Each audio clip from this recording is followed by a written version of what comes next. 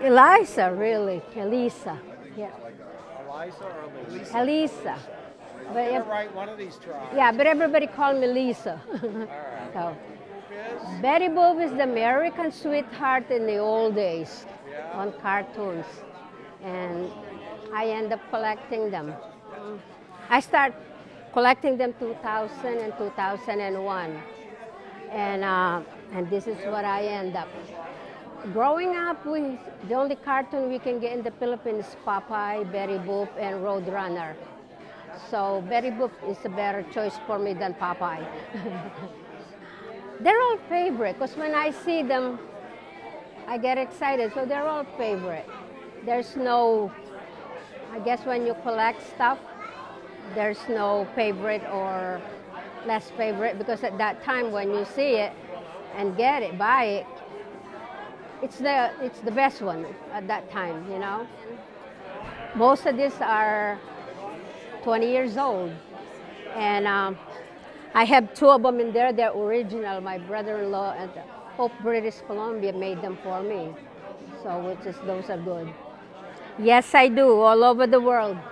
I collect the spoons since 1975 when I was in Hong Kong, and from there, wherever I go in the world, I buy the spoon. So I have a lot of collection, Caribbean. My latest one is Dubai. Well, with the collection, they're small, the spoon are small, and don't have to worry about immigration or taxes and all that. So that's how I end up with spoon. Because again, 1975, I already had some Hong Kong spoon, then Philippines, then again, wherever I go in the world or stop at the airport, that's what I buy. And that's why I end up with all of this. So I still got more at home, but this is it. Statue of Liberty. Yeah? Because that's awesome. Yeah, those are limited edition when they made them. I guess because they closed the Statue of Liberty for renovation. And then with the Millennium, they made those. I don't remember how many of those that they make, but that's one of them.